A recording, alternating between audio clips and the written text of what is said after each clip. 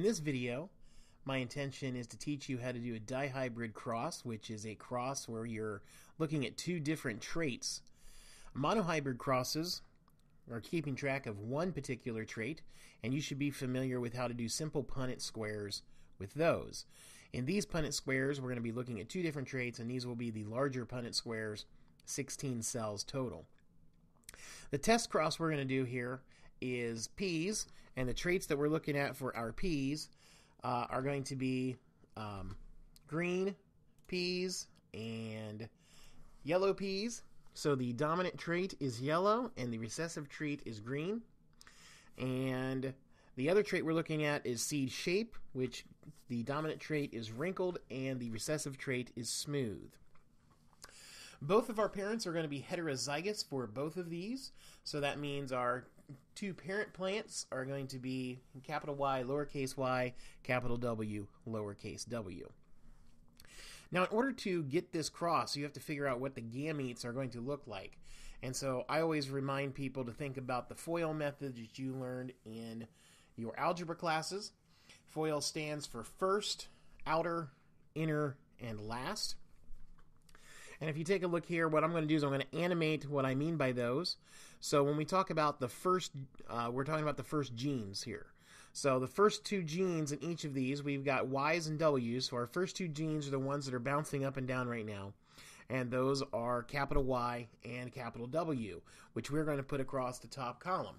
Remember, these are parents, and each parent can only give one of these genes to its offspring. But there's several combinations they could do. They could do big Y, big W that we just wrote down, or they could do big Y, little w, or little y, big W, or little y, little w. So the next one is outer.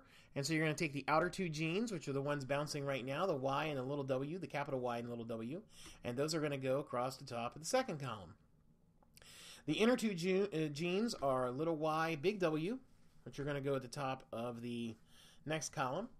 And the last genes then are little y, little w, which will go across the top of the next column. Now, because both parents are the exact same genotype, they're both big Y, big W, little w, they're going to be the same for the other parent, but I'm still going to animate those. So we do the other parent, we got the first, big Y, big W, we got the outer, big Y, little w, we have the inner, little y, big W, and finally, lowercase y, lowercase w is our last gene. So that parent gets over here. Now, these are your gamete cells. So when we talk about gametes, we're talking about egg cells and sperm cells. So these are just two traits. The sperm cells are, I guess this case it's plants, so it's pollen cells. These pollen cells would have a big Y and a big W, or a big Y and a little w, or a little y and a big W, or a little y, little w. So the gamete cells only have one copy of these traits, because then when they merge together, the pollen and the egg cells, they will have now two copies of the genetic information, just like you're supposed to. So now the question is what goes in these blanks? Well, I'll let you give them a shot, and then I'm going to go here to the next one, and we'll fill these in. I'll unveil these fairly quickly in this video. If you go down here, so we got big Y, big W, big W. So in this first cell right here is that. And then in the next cell down, there's two big Y's, and there's a big W and a little w. Since the order I gave the genes was Y followed by W, you always group them up Y's first, and then W's. And then in every gene pair, you make sure that your capital letters are first and your lowercase letters are second. So in the third cell, you have big Y, and two big W's. And that's what we show here. And then finally, you have big Y, big W, little w down here. And I'll unveil the next four. You should try these on your own, especially if you're in my class and you have the notes in front of you that you're trying to fill out. Now, as we go through these, what we next have to do is we have to look at the percentages. And so we have to be able to look at the genotypes and discover which ones are yellow and wrinkled, yellow and smooth, green and wrinkled, green and smooth. So for each one of these, let's take a look at the genotype and find out if they are yellow or green, or if they're wrinkled and smooth. So this first genotype right here.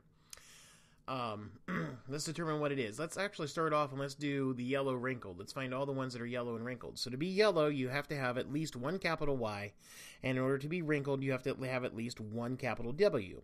So this one has a capital Y and a capital W. So this one is yellow and wrinkled. And what I like to do is I like to mark these out. And so at the end, I'll count them up, and then the ones that are marked out, I don't have to recount anymore. This one has a capital Y and a lowercase w, so that's yellow and wrinkled. Capital Y, capital W. I think I said lowercase w in this last one, but it's capital W. So this one is yellow and wrinkled. This one is yellow and wrinkled. This one is yellow and wrinkled. This one is yellow, but it's not wrinkled. This one is yellow and wrinkled. Yellow, but not wrinkled. Yellow and wrinkled.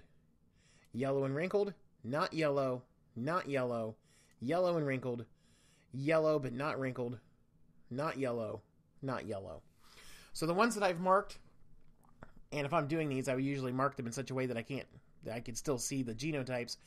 Looks like I have 9 marks on here, so our chances of getting a yellow wrinkled P are 9/16. Sorry, I made that delete. So now the ones that are marked, I don't have to go back and recount. I just recount the ones that aren't marked. And so the next one is yellow and smooth.